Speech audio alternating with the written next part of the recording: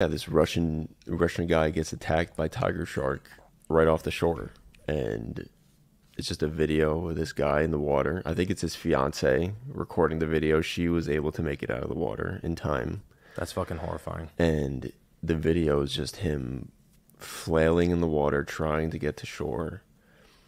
And then eventually his legs go up in the air like he's totally upside down, getting pushed all over the place. Like it looks like Jaws, dude. Like it's scary.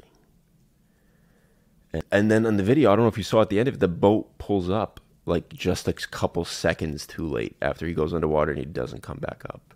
So the tiger shark pulled him down? Yeah, and then the guy with the boat pulled up just seconds after he went underwater and he didn't show back up, and yeah, he died, I think.